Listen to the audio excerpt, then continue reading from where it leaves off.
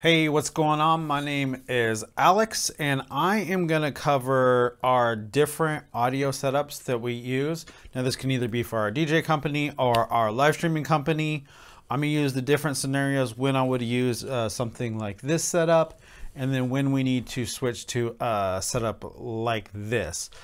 So for most typical situations, we are going to use our Behringer Xair mixer. Comes with the app. We run ours off of iPad. It's a really good system and it's really good for setting gates, EQs, dynamics, getting more like a higher quality sound out of our microphones. We're able to do a lot of different things and this is going to work for most scenarios.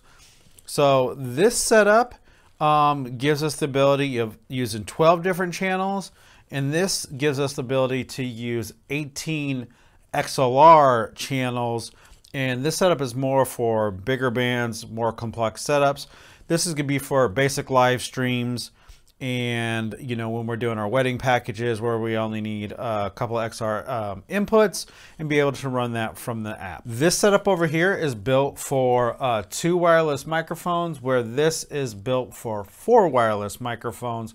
Plus you can do wired microphones, which I'll explain the setup here in a little bit. So what we have here is we have our Shure QLXD line of microphones. These are a really high quality microphone. I think I've used these up to about 400 feet away without cutting out. I mean, reliably 300 feet, I would have no problems worrying about these cutting in and out. So it's a really, really good solution.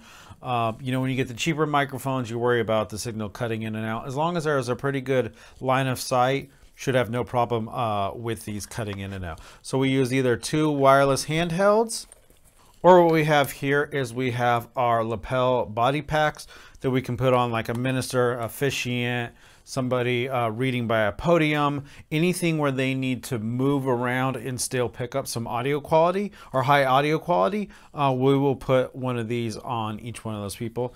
So kind of how this works is you're going to go down here. You're going to select menu and enter. And what this is going to do is this is going to scan the room and try to pick up the best frequency so these two can talk to each other. Once those are done, you're going to hit sync. You're going to line this up together, and then once it's synced up, it's going to read good. If it says bad, then you need to pick a new channel and resync it. So we can run either 2 of these into handheld, we can run 4 of these or 4 wireless. So it really just depends on the different application, how many different people that we need to mic up in all the different scenarios. So that's one thing that we'll cover, but we do have the ability to do up to 4 wireless. If we need to do more, then we'll bring, you know, a combination of both these different setups. So it just really depends on what we're doing. This setup is more geared towards a band. This is more set up for our live streaming or like a ceremony setup. It's really nice because we can have the computer that stays in here. We can put the iPad in here. And then we have our mixer. It doesn't have as many inputs, but for most scenarios, this is going to cover about 90% of what we're doing. So all these have a power conditioner in them. We're going to have our wireless rack, and then we're also going to have the mixer. Both of these are powered by an iPad. Both of these setups, I'm going to break down some of the differences and the different use scenarios. So if we're doing a big band where we need multiple inputs and outputs, if we have multiple speakers, multiple microphones, we're going to use this setup over here. But most of like our ceremonies, cocktail setups, smaller live stream, then we're going to use this setup here. Everything is run from an iPad. We have this app here that controls everything. So that way we can go around the room. We can set all the mic levels. We can go and EQ everything. We can have fine control over like the gates, the dynamics. And this is a really good solution to fine tune the sound quality, effects, different things that we want to do versus just having analog mixer. The downfall is there's no actual knobs on this, so everything needs to be controlled from the app. This does come with a Wi-Fi network built into it, but it's not that great. So here in a little bit, I'll show you the solution that we use for this. So these are both nice, clean setups. It's easy to set up, tear down, Power's built in, everything is installed in the back of these. When we get to location, we just open everything up, plug everything in, and we're up and running.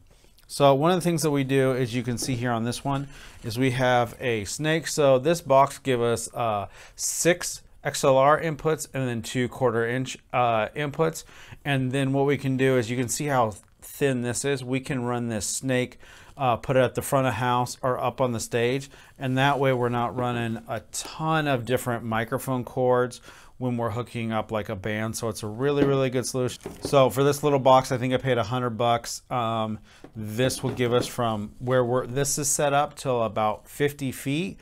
You can get different runs. You can do a box that's even an Ethernet, but it only has like 4 connections. So most setups that we do, small bands, this is going to cover about 90% of the different applications. And it's just a good solution when you have to use wired mics and you know you don't have the ability to use wireless mics, or you're going to have something that's going to be a lot longer and you want a direct connection.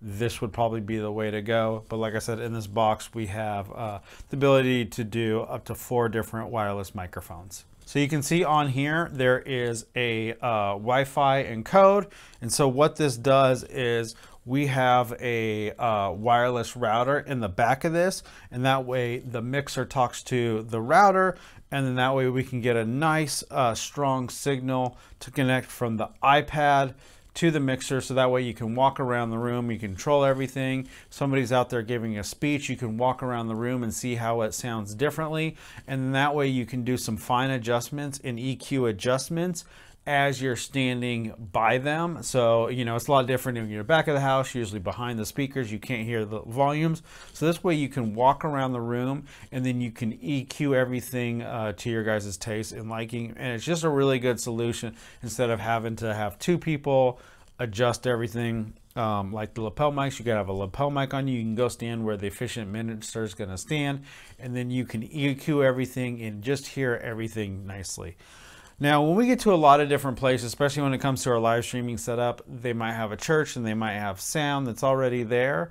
The problem is sound levels for the people that are viewing it are completely different than the sound levels for the people that are hearing it on the live stream. And we need to have, you know, individual controls, so then that way we can send one signal level to the people that are viewing it live, and then also the people that are listening to on the live stream. And so that's why we went with this setup, so that way we can have control of those different levels. So it's a pleasant experience for the people that are hearing it in both scenarios, and this is why we came up with this kind of setup. All right, so in the back of this, you can see we have our antennas. So when you get to an event, you're gonna have to hook up these antennas. These ones stay on it. So to get the lid to close on it, you have to take these antennas off, but you can see inside the box, we're gonna have a power supply. So that way we can hook up our iPad. So if you need to get to the event and charge your iPad, that's there.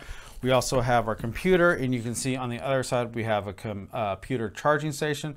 So that way you can plug it in, and that way when you're running off your computer, if needed for the live stream, you have power to the computer, and everything sits nice and tidy in here.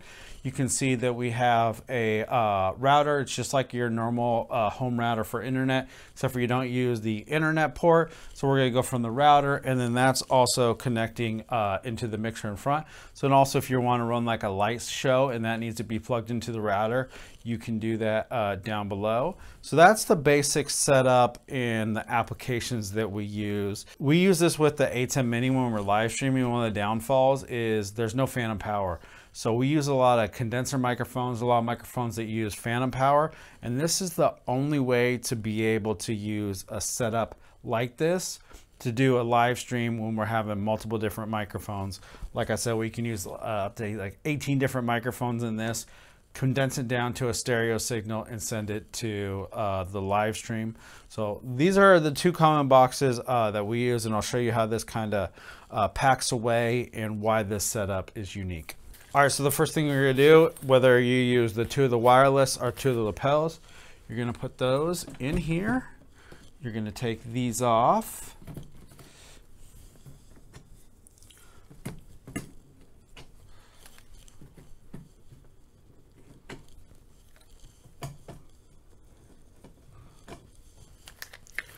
So these are going to get put down in here. Make sure your antennas are pushed down. You can unplug this and leave this down there. And then what you're going to do is you're going to put on this back panel. Then from there you have the top. Put that on there. Close this down. Boom, you're ready to go. Has a slide out handle, got wheels. It's easy to pick up. It's a little bit on the heavy side, but it just makes it nice when you get to an event. You already got your computer, everything there. Take this top off. Undo the back. You got all the cords.